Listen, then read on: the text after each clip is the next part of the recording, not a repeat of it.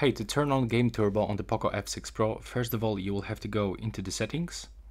Now you will have to move into the more connectivity options. Now go into the cast and open demos.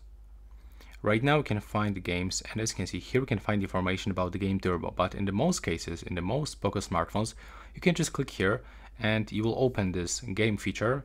But right now it doesn't work, but I just find out that when you open any of the game, like this one, on the left upper corner you can find information that the Game Turbo is actually turned on as default. So now I'm gonna also turn on this game, this block puzzle, and here I can find this information. The Game Turbo, it's actually turned on.